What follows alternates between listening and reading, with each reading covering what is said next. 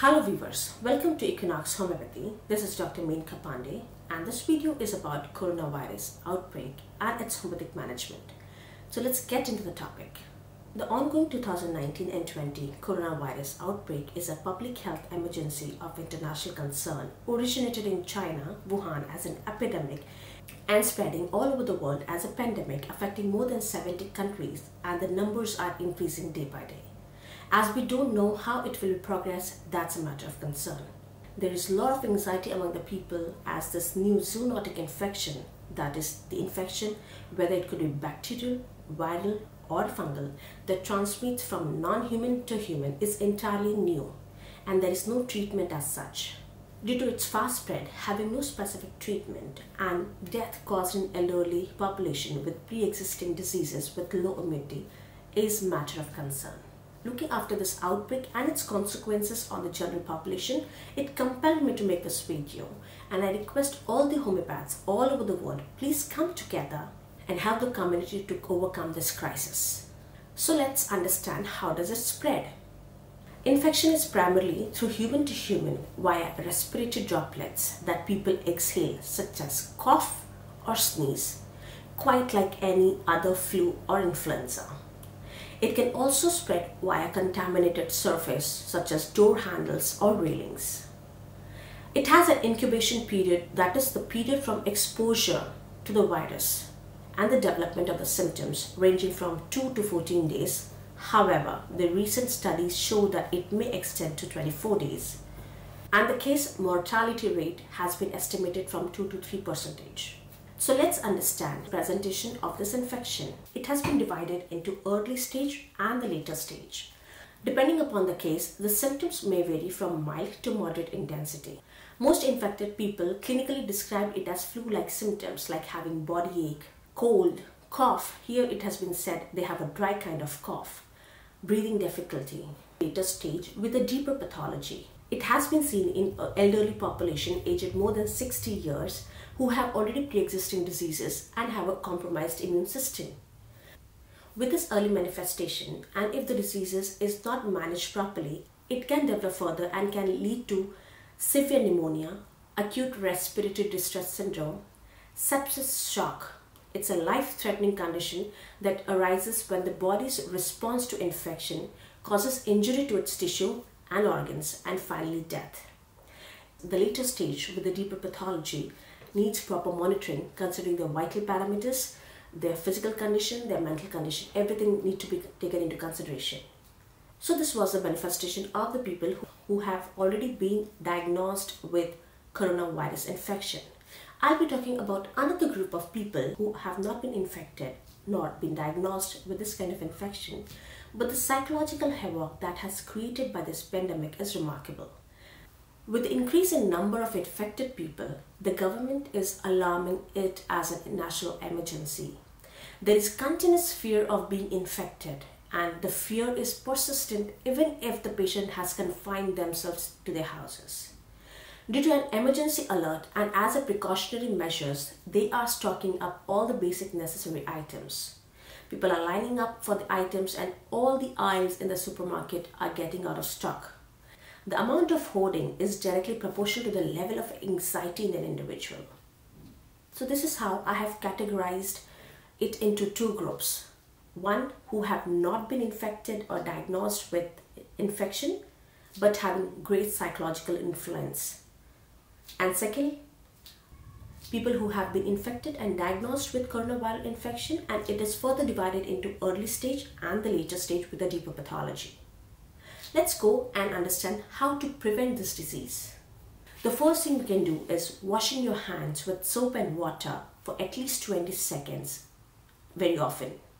Avoid touching your eyes, nose, your mouth with unwashed hands. Wash your hand before eating, blowing your nose, coughing or sneezing. Avoid close contact with people who are sick with flu-like symptoms. Stay home when you are sick or quarantine yourself from your family members and observe your symptoms. Cover your cough or sneeze with a tissue and then throw the tissue in the trash. Clean and disinfect the regular touched objects and surfaces with a regular household cleaning spray or wipes. So this was a preventive measure. Let's understand what is the treatment part of it. There isn't any treatment which can kill or deactivate this virus or can control the adverse effect that it produces when it gets inside your body. But there are ways where you can manage the cases by boosting your immunity. See, we human beings are programmed in a way where we have inbuilt fighting mechanism which can deal with any kind of infection whatsoever comes in. If your immunity is good, you will not fall sick. And even though if you fall sick, the recovery is much better without distressing the whole system. What all are the factors which affect your immune system? Food, rest, exercise and stress has got high impact on immune system. To enhance your immune response, you have to work in all the direction.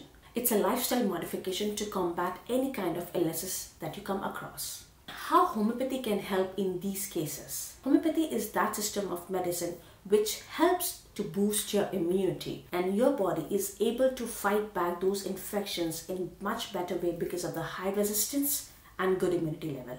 So even if the bacteria or the viruses mutate, that means it changes its form and nature, your body will be still in condition to fight back those infections because homeopathy is not bacterial or viral specific. It is an individual specific which builds up your immunity to fight back those infections. Homeopathy has always served people in olden times and modern times in cases of epidemics and pandemics. I have attached a link of a report by Central Council of Research in Homeopathy in Epidemics in the description box. Those who are interested, please you can go through with the past reports. There are several approaches that have been proposed in homeopathy. Those are individualization, genus epidemicus, combination of remedy. Let's see one by one. Individualization is a process of examining every individual case at physical and mental level, which we usually do in all our cases. But in cases of pandemics and epidemics, it is just not possible that you individualize every case. The second comes genus epidemicus. Treatment with genus epidemicus can be successful if the data has been obtained by the experienced physicians handling those patients with infections at first hand. They take the totality of all the symptoms that have been experienced by the patient, and from this totality of symptoms we come down to a remedy which helps in dealing the cases of epidemics and pandemics.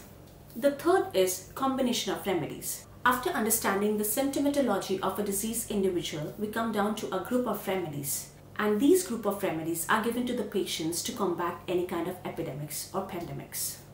So let's understand the group of remedies that are coming up, as we have already categorized the cases into two broader groups: those who have not been infected but have a panic, and the other part, those who have already been diagnosed with COVID and has mild to moderate symptomatology, and the second is the complicated cases. So let's understand what all are the remedies that will fit into these categories. So the top remedies that comes up in the cases who are in the state of panic without any infection. The top remedies that comes up are arsenic, gilsemium, calcarea carb, stramonium. So let's go to the second part, those who have mild to moderate symptoms. Considering the general symptomatology of the diseases like cold, coryza, cough, body ache, fever, difficulty in breathing, the top remedies that comes here are again arsenic album, gilsemium, bryonia, eupatorium and pulsatilla. As per Ayush Ministry, arsenic album is a remedy suggested to the general population which can help in prevent this outbreak. And as per my understanding of this outbreak, arsenic album is the remedy that comes top in the totality. Let's get into the another category where there is a deeper pathology involved leading to complications. These kind of cases need close monitoring and need to be at the bedside of the patient.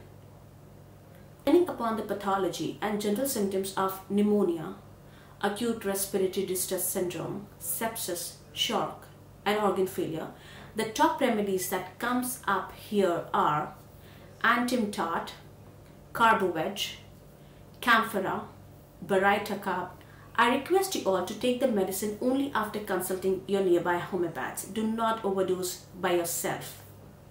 Till then, take care of yourself and people around you and follow all the precautionary measures. And thank you for watching this video.